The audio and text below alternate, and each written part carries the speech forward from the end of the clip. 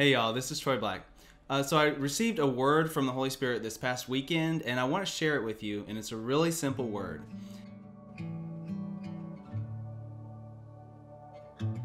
And the word that I felt like he gave me was a word relating to rest. So during this season, especially during this pandemic season, I feel like I've been going nonstop at times, and I know a lot of pastors and ministers feel that way. Trying to learn how to put their services online and among other things, and now trying to get churches started back up and everything like that. But I've been trying to put out all the content that I can, that I feel like the Lord has given me during this time, to try to be an encouragement to those who need encouragement, who need hope, who need truth during this time. And so I've been really busy. And this past weekend, I started praying, and I'm praying about, Lord, what do you want me to share this week? If you want me to share something, and for a while I wasn't getting anything from the Lord, and then I actually took some time off, started to do some normal things, like I went outside and I started to play basketball, just with myself, and I feel like the Holy Spirit this weekend gave me this very specific word relating to rest, and it was this. The greater test of faith is not whether you can keep going through the storm, but whether you can rest during the storm. And I feel like what he was saying to me was, if you can learn to trust me, if you can learn to put your hope and your faith and your trust in me and not in you getting everything done, or you figuring out, how everything's going to work out, then what's going to happen is you can rest. Even when you're busy, you can find rest in me. Even when you don't know how things are going to work out, you can rest. And I read this really cool passage this weekend as well, in Acts chapter 27, and it's this passage where the Apostle Paul is a prisoner. He's on a ship. He's being taken to Rome, and they're actually about to set sail again. And I want to pick it up in verse 10 and show you what Paul says. Right at the end of verse 9, Paul began to admonish them and said to them, "Men, I perceive that the voyage will certainly be with damage and great loss, not only to the cargo and the ship, but also of our lives." But the centurion was more persuaded by the pilot and the captain of the ship than by what was being said of Paul. So what ends up happening in this situation is, because they don't listen to Paul, who was being guided by the wisdom of the Holy Spirit, they set sail and they run into this storm. So verse 14 says, "But before very long, there rushed down from the land a violent wind called," and I don't know how to pronounce this, but Iraquilo. "And when the ship was caught in it and could not face the wind, we gave way to it and let ourselves be driven along." So this giant storm, it's actually a hurricane in this case, begins to show up, and they run right into the middle of it. And here's the point I want to pull out of this is some of us, we have run into a storm because we have chosen not to listen to the voice of the Lord. We've chosen not to obey something. We've gone our own way, kind of like this guy is not listening to this apostle, this prophet of God, and he chooses to go his own way, and damage occurs. Like, they run right into the middle of the storm. Some of us are in that camp over here, but some of us today, honestly, we're in a different camp. We have been just moving along, trying to do what God is asking us to do, and the storm has just come upon us, and I mean, for example, the pandemic, the economic crisis, all of these things, a lot of us, these aren't things that our own decisions, led us into. This is something that just happened. But what's amazing is, in this story, there's some really cool truths we can pull out, that I believe are going to be an encouragement to you, and actually are going to help you to be able to rest even now, even when a lot of people out there are confused. They don't know what the future is going to look like, but God is saying you can rest in the middle of the storm. So I want to give you two truths that I believe God is teaching us during the storm. And the first one is that faith brings rest. Faith brings rest. And I want to show you in this story here, starting in verse 21. It says, "When they had gone a long time without food, then Paul stood up in their midst and said, 'Men, you ought to have followed my advice and not to have set sail from Crete and incurred this damage and loss. Yet now I urge you to keep up your courage, for there will be no loss of life among you, but only of the ship. For this very night an angel of God, to whom I belong and whom I serve, stood before me, saying, Do not be afraid, Paul. You must stand before Caesar, and behold, God has granted you all those who are sailing with you. Therefore, keep up your courage, men, for I believe God that it will turn out exactly as I have been told. So this is amazing in this moment. All of these guys, you know, they're so nervous, they're so scared, they've been working really hard. It says when they had gone a long time without food. Like, these guys are tired, they're hungry, they're exhausted physically, emotionally, you know, like mentally exhausted. And yet Paul is standing up and he's saying, take courage. He's saying, yeah, it looks bad. Yeah, things are going, you know, downhill for us. Yeah, we are, you know, not sinking technically at the moment, but it looks like we're headed that direction. And he's saying, yet because of what God said, you can have courage right now. You can rest. You can start resting in your heart. And a lot of times, you know, we need things like physical rest. We need mental rest. We need, you know, emotional rest. A lot of times, all of those things start in the heart. It starts with the decision to put our faith in God, to have courage based on what God has said and not based on what we can see right now. So the second truth that I believe God is speaking to us during this storm is that rest brings strength. So if we're not willing to look at the situation with trust and with faith, we're not going to find the rest we need. And if we don't find that rest we need, man, we're going to be moving on tired, exhausted. We're not going to have the strength that we need. And God wants us to move forward in strength, and because of that, He wants us to move forward in faith. So I'm gonna jump ahead to verse 27 and then 33. It says, "But when the 14th night came, as we were being driven about in the Adriatic Sea, about midnight, the sailors began to surmise that they were approaching some land." So the reason I'm reading verse 27 is because it says about the 14th night. These guys are beyond their limit almost. Like, these guys are about to give up. They've been battling this hurricane for 14 days. Paul at one point said, hey, like, keep up your courage, trust in the Lord. And yet these guys have still not eaten. And what that shows is that they chose not to trust the Lord. They chose not to really believe that word that Paul gave them. Maybe they believed it at first, but at this point it's gone way beyond belief, and they're doing everything that they can possibly do to save themselves, to survive. And then skipping to verse 33, until the day was about to dawn, Paul was encouraging them all to take some food, saying, today is the 14th day that you have been constantly watching and going without eating, having taken nothing. Therefore, I encourage you to take some food, for this is for your preservation. For not a hair from the head of any of you will perish. Having said this, he took bread and gave thanks to God in the presence of all, and he broke it and began to eat. All of them were encouraged, and they themselves also took food. So this is pretty amazing. These guys, they finally listen to what Paul is saying, and in fact, he is the example for them. They see that he is eating, he's refreshed, he's strengthened, and they're like, man, we need some of that. You know, like, he's right. We need to stop trying to make this work on our own, and we need to rest. You know, and maybe some of these guys were believing what he was saying at this point. Maybe not. Maybe they had just gotten to the point of where they were just giving up, and they're like, fine, whatever.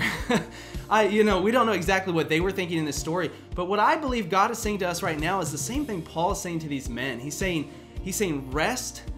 Take some time for self-preservation. And I'm not saying that in a selfish way. I'm saying that from a perspective of God created our bodies to only go so far, at a certain time, and then we need rest. We need things like sleep. We need things like proper nutrition. We need things like a rest for our mind away from whatever the work is that we're doing. And that was part of the reason God implemented the Sabbath in the Old Testament.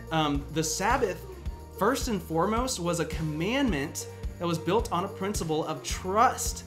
God is saying, do you trust me enough to rest and not to try to figure everything out on your own, not to try to take care of everything on your own? And that's what God is saying right now. It's saying, are you trusting me enough to rest when it's time to rest? And if you do that, He's promising that we will find strength, that we will be refreshed. And I'm actually reminded of the story of Elijah from 1 Kings chapter 19, where he's being threatened by Queen Jezebel. He's running for his life. And he has basically given up. Even though he just saw God come through for him in a mighty way, he's gotten to the point where he's ready to die. He's asking God to kill him. And it says that he leaves his servant and he travels into the wilderness for a day. And he sits down under this tree and he's ready to give up. He's ready to die. And in that moment, God looked at Elijah, he looked at his servant, and he knew yeah, he needed some emotional encouragement. He needed some spiritual encouragement. He needed some refreshment of the mind, but he also needed some physical strength replenished. And so Elijah takes a nap, and God actually sends an angel to wake him up, and he says, "Here, eat." And the angel has made food for him. He eats. He takes another nap, 2 naps in a row. And then the angel wakes him up again and says, "Eat again." He eats again. And so in that moment, God saw Elijah's need and he provided for it. So if you're feeling like, "God, I have all these needs, and if I don't do something, they're not going to get met," God is saying he wants to be the one providing for your needs, and he knows when you need rest. He knows when you need refreshing and encouragement and strength. He knows when you need physical provision. And what was really cool is when Elijah listened to God and he ate and he was refreshed, even when he felt like giving up, even when he probably felt like not doing anything, just laying down and dying, he was strengthened. And then after that, he travels 40 days to Horeb, the mountain of God. And at this mountain, God begins to speak to him through the still small voice of the Holy Spirit. And he begins to refresh him spiritually, not just physically, or emotionally. And this is so amazing because this is what God wants to do for us too. During this time where, emotions are high, where, maybe we feel like we're going nonstop. I have friends right now who are in the medical field, and man, they've been working like 70 or 80-hour weeks just because of all the new regulations that have to be put in place and all of these different reasons. They've been working like crazy. So if I'm saying I'm busy right now, they are far more busy than I have ever been. And maybe you're in that position too. You're far more busy than you've ever been. Maybe you're a lot more stressed than you've ever been. But God is saying, even in the middle of that storm, you can rest, and he wants to be the one to provide that rest to you. Whatever it may look like, physical rest, spiritual rest, or emotional rest, or mental rest. But the point I want to make based on the story of Elijah is, because he chose to believe God and because he rested, suddenly his ability to hear from God heightened. He had this better sense of what God was saying, and he could hear his voice a whole lot clearer in that moment. And that's where God wants us to be. When we're resting in him, in his presence, and when we're coming before him and saying, "God, no matter how I feel, I'm going to worship you right now because I know in your presence is fullness of joy, and the joy of the Lord is my strength." When we are finding joy and strength and rest in him, we're going to hear his voice a whole lot clearer than we would if we were just going nonstop and trying to figure things out. But here's the thing. When we hear his voice, when he says, "This is what I want you to do next," or "This is how I'm going to help you make it through this season," then we have an opportunity to obey, to either listen and obey, or to not. The way that the centurion did when Paul was telling him, "This is not a good idea to go here." The centurion, he could have said to Paul, "Is this you talking or is this God talking?" And Paul would have told him. Paul would have been honest with him. And if God is the one who's saying it, if God is the one who's saying, "This is not a good time for this," or "This is a good time for this," it's up to us whether we're trusting him enough, first off, to rest and listen to what he's saying, but also to obey him, once we begin to hear his voice. And what's so amazing is, in the end, when in this story with Paul, there's actually this moment where these sailors are going to try to escape from the ship. And Paul tells the leader, he tells him, like, if these guys get away, they're not going to be saved, because God says only the people that stay with the ship are going to be saved. And they actually cut the ropes and they don't let any of the sailors leave on this rowboat. And because of that, they all get to, the ship is lost and destroyed, but every single person's life is preserved. Every person is saved and gets to the island safely. And that was God. And what's so amazing is when we choose obedience, when we choose to hear the voice of God, to read the word of God, listen to what he is saying to us, and we choose to obey, even during the storm, even during a hard season, that is gonna be a testimony to other people. All of these sailors in this ship with Paul, they got to look back and see what God did, and they got to look back and see what Paul said God was doing before he did it. And man, that was a crazy testimony that they got to witness. Probably those guys got saved. Probably some of them said, "Paul, this God that you're serving, I want to know him, because man, I've never seen a God that can do what he can do." And people are going to say that same thing during this season when we choose to listen to his voice, when we're resting in his presence, and then we choose to obey. we're gonna be shining like a light in a dark time, and people are gonna say, I want to know the God that you're serving. So I'm almost done, but I want to share a really cool story with you first.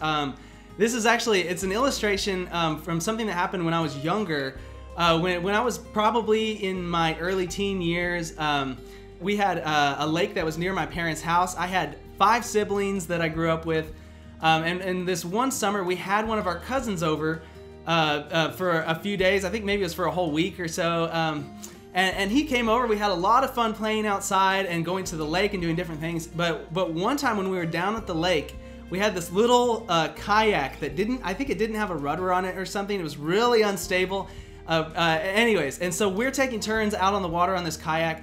And my cousin says he wants to turn. So he gets on this one-person kayak. He goes out onto the water a little ways, and he actually ends up falling off. And you know, it wasn't that deep where he was, but it was deep enough where he couldn't touch the bottom. And he's in the water, and he starts to splash around and struggle, and he's like saying things, and we can't really hear what he's saying.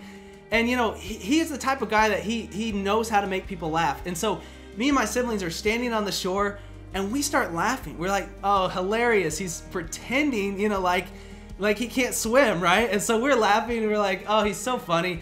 One of us responded differently, and that was actually our dog. His name was Theoden. He was one of the coolest dogs I've ever known.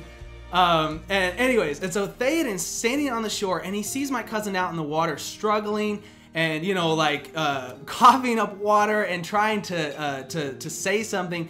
And while we're laughing, he jumps in the water and he starts to swim out there to him. And he makes this little semicircle around him.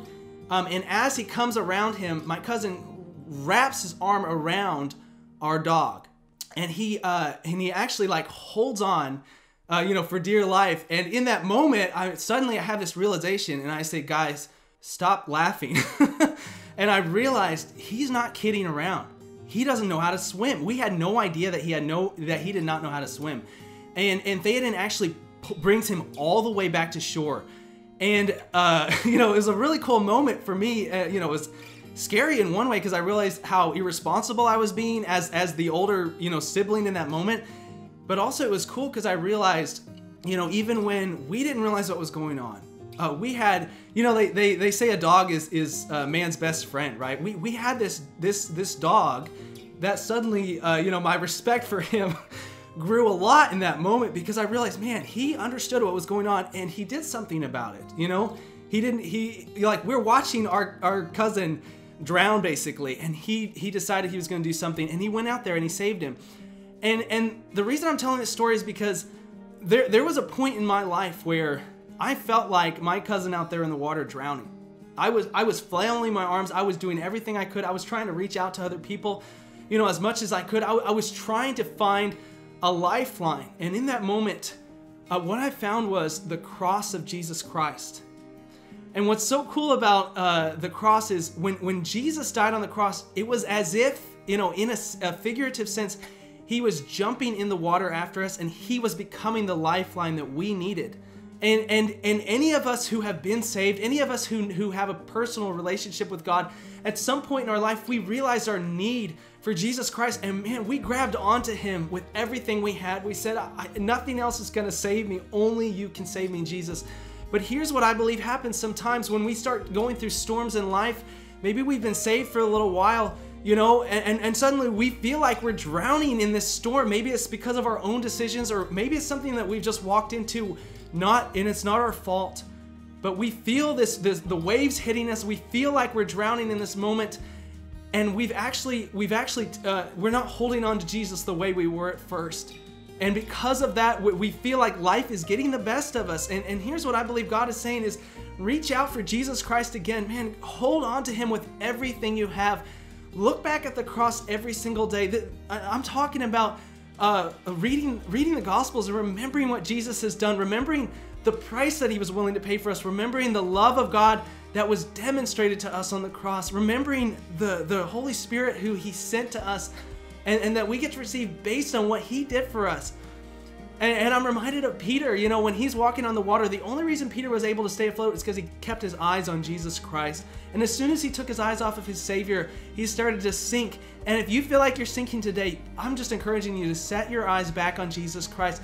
Look back to the only one who is the lifeline who can save us, the only one who can actually bring us to shore safely, and that is Jesus Christ. The same way that a dog is man's best friend, you know, and Thaden was this kind of like this savior figure for my cousin that day.